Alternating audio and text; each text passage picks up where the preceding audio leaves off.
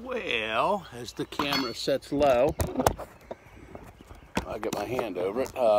Okay, so here's what's going on. We're discovering every day, whoa, and all the time, that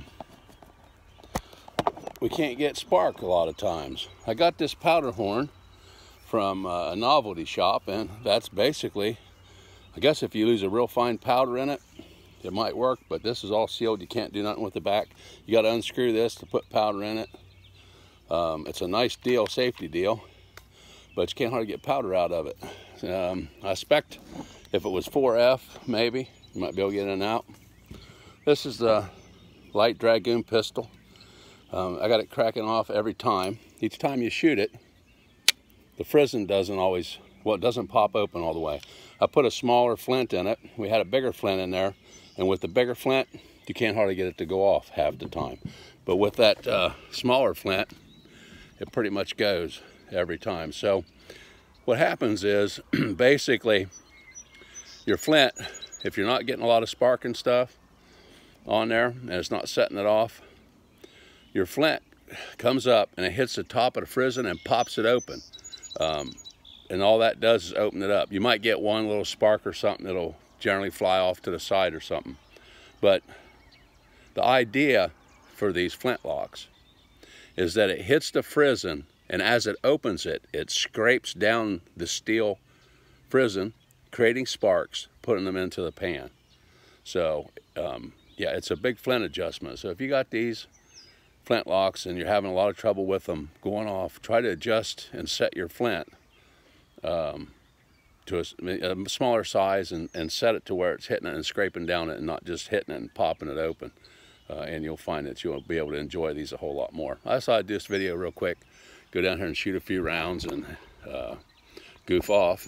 And I didn't set the camera up too good, but that's how it is. Sometimes you do it good, sometimes you don't. Most time I don't. So, but anyhow, I'm going to go down here, and yeah, also I'm shooting these clay balls. I made them with the Lee ball maker, and they're made out of kids play air drying clay, and I shoot those. $5 gives me a whole lot of them. That's just a fraction of what I got. But this is the flint size I was using, and then that's the flint size that's in it now. I don't know if you can see the difference between them, but there is a bit of a difference between the flint. So anyhow, started going off every time, so I was happy. Little cheapy ramrods and them things, but it's cool. Back down and take a couple shots.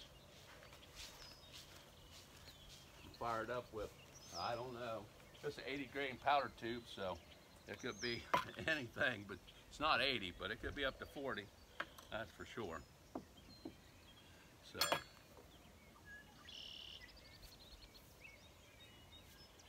yeah, you have a bit of trouble getting powder out of that thing. I can always still see brass down in there.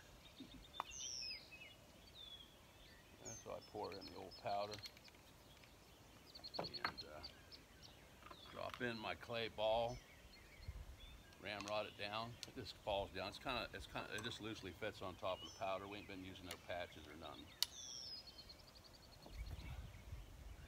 Sprinkle a little powder. This is F2.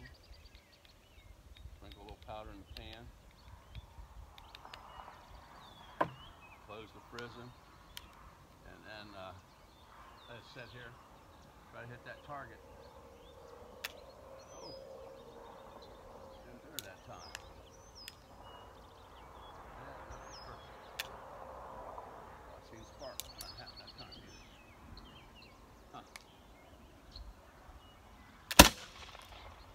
I sat here and shot that thing out, and how many times over and over again, never had a miss. You're putting it on camera, and then all of a sudden, it's like, what? It don't go off.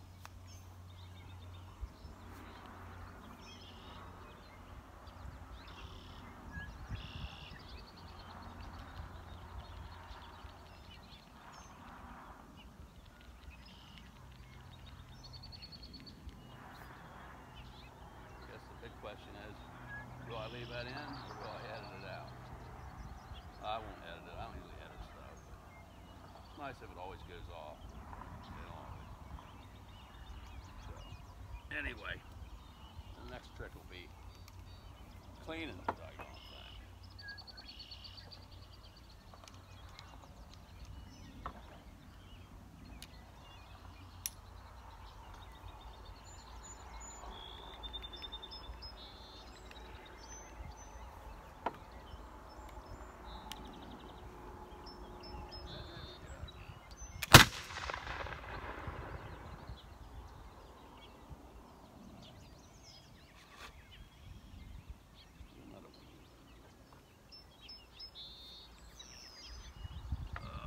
Lay that down. Might have to get a drill bit, re-drill this thing. It does not want to give me powder at all. Doesn't want to.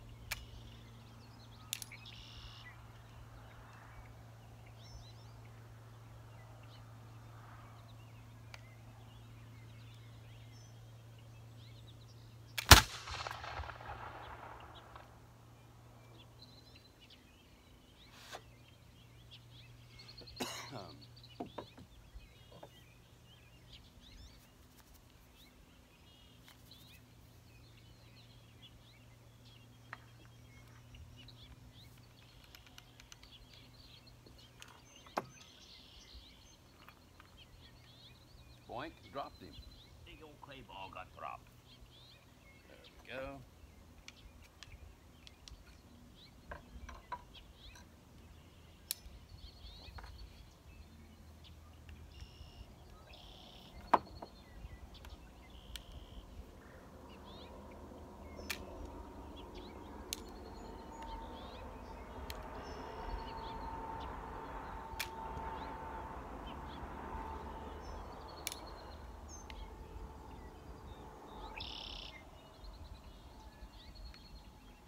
All this frizzen turned white.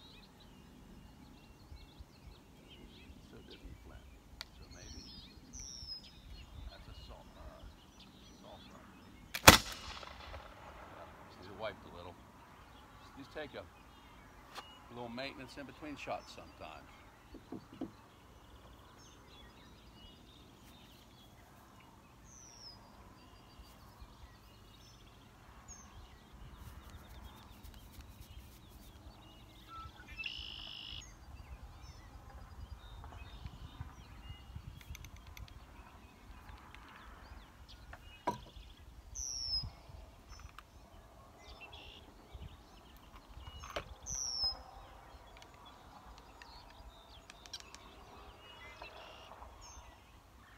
I wouldn't recommend you smack them clay balls too hard with that ramrod.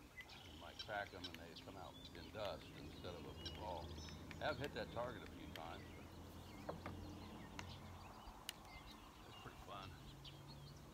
Terrible shot. Good. But, yep. Now I got a cool way of cleaning these things too, so it don't take much to clean them. They're pretty easy to clean. So that makes it fun too. Because you've got hot water and air. If you got nice hot water and air, you got it made.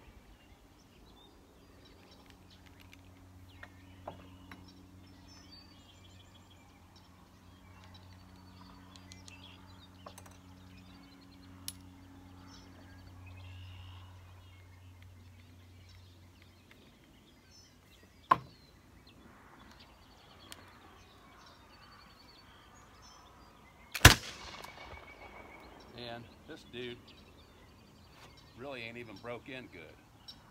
So takes a little, I think they need some breaking in time too. They get to work.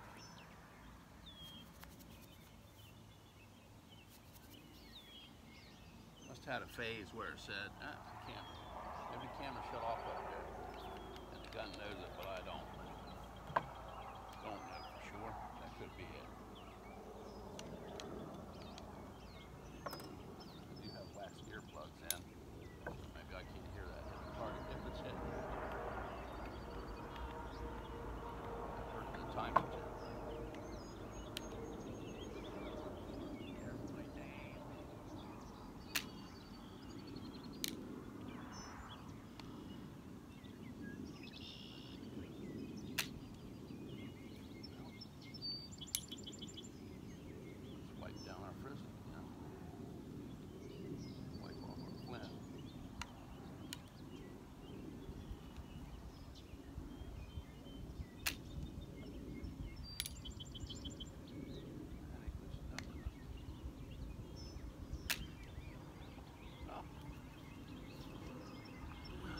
Rolls right out the end of the barrel.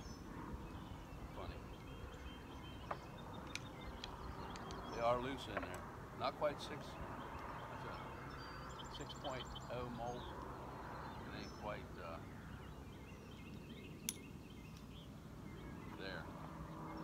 I could nap this flint a little bit. I just take a piece of copper and glue the edges up a bit.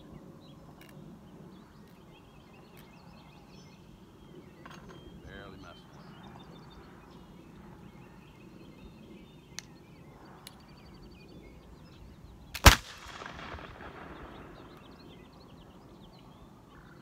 A little fickle, ain't they?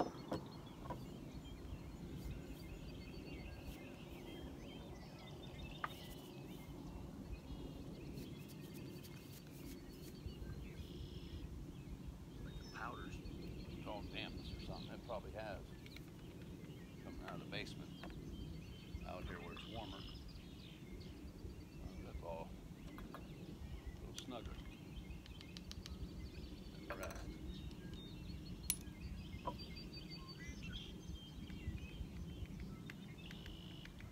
Alright, that's about as long a video as I'm going to do, so I'm going to take this shot and then turn the old camera off. Maybe I'll get force it target. Or maybe I'll force it to get it off.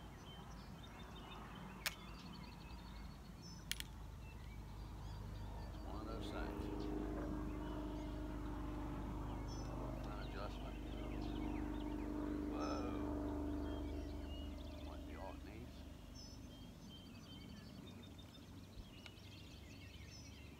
A bit of a front adjustment.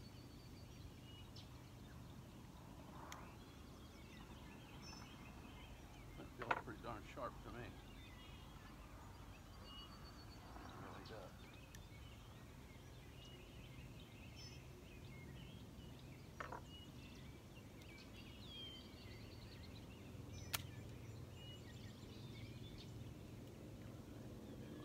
Didn't hold in there very good, that's for sure. All right. Let me redo this baby.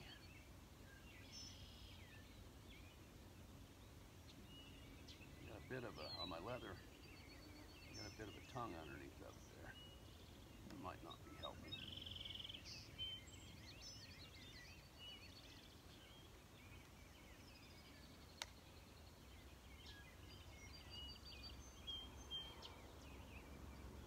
I want as much flint on this as I can get.